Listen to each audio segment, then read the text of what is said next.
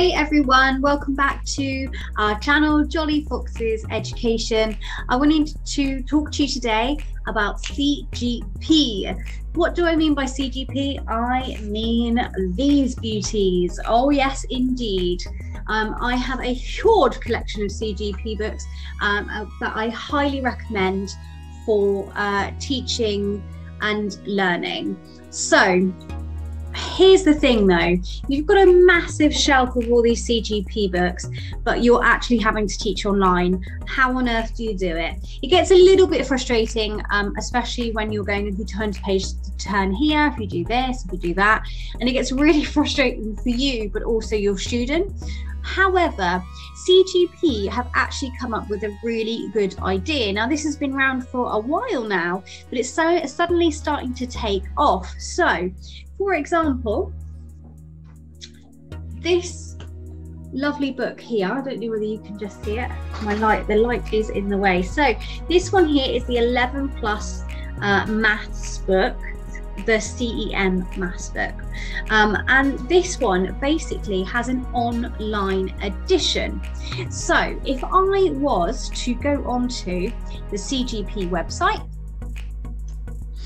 and I'm actually going to share my screen with you so you can see exactly what I'm doing. And you have bought, say, this copy here. So if you've bought this copy and you're thinking, okay, I need the online edition, it actually says includes free online edition. So when you're purchasing, please make sure that you double check that you're getting the online edition.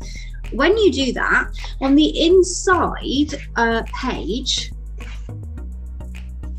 it will actually give you a code on how to access your online edition, and it gives you a long code that you can pop in. So if you then go to your CGP account and you go to your online products, you can then enter your code below, entering those lovely digits that you've got there, and there you have it. You will have everything that you need as an online edition. So here you can see I've got quite a few. It's not enough, it's never enough. So then if, say for instance, unfortunately, I had to isolate for 10 days because of good old COVID, and some of my students I was not able to see face to face.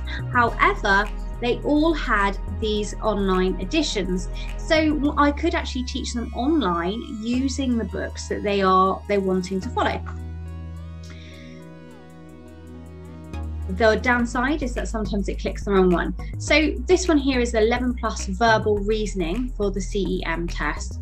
So it does mean it's exactly the same as a normal book. You can flick through it. You can actually type in here which page you want to go on to. And obviously you can then use Zoom Annotate to write the answers in, or they can actually do that whilst you're sat there talking through it with them, and they can then answer it in their books, and you can sort of do back and forth. Some of my students do actually like to just fill this in, which is absolutely fine. Others like to put it into their books and then they tell me what those answers are, but it just allows them to have something visual that's in front of them. A question that I get asked quite a lot about these is, do you use it for the whole lesson? Is it just like worksheets? No. So I'm always doing a teaching input or something first. If you haven't seen my Bamboozle episode, it's really short, my little video on Bamboozle, please look at that video, because that's really good for introducing a new topic, or indeed actually doing a mini assessment quiz on a topic that you've already been doing.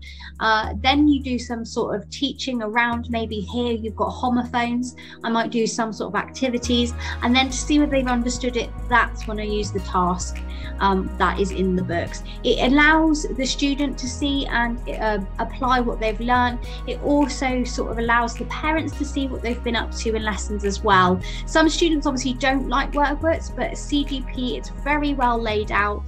There is answers in the back. Some of my it's really lovely, like this one here, it actually had a booklet in the back. and you probably can't see, it did have a booklet in the back, and actually this one, I ended up taking the answer booklet out so that the student couldn't go right to the back and take out the answers and have a little look themselves. So there are really good things to the CGP, but I highly recommend, if you are able to get an online edition, then make sure you get that long code, type it in and use it for your online sessions. It's definitely worth it. Hope that helps a little bit. If you've got any other questions or concerns, then please feel free to drop us a little comment below and we will get back to you as soon as we can. Thanks again. Bye.